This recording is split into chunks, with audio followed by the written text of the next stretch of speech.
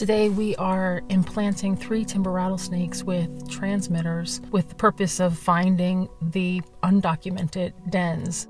Knowing where these dens exist helps DEP when we are developing conservation management strategies for the species, but also under regulatory reviews, we can help guide construction activities to minimize harm to this species. In this case, we are working in partnership with the Woodlands Wildlife Refuge. It's a nonprofit organization that has partnered with Fish and Wildlife on a variety of species. They are our primary rehabber for venomous snakes. Once everything is done, we allow the snake to recover. We keep an eye on them until they are moving around, making sure that they are breathing on their own, and then the snakes can be released really the next day, but we'll probably give these snakes a few days to recover.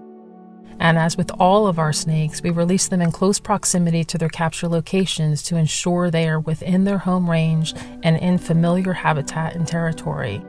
These timber rattlesnakes will be tracked using radiotelemetry so that we can keep an eye on them throughout the season to make sure they are healthy and uninjured.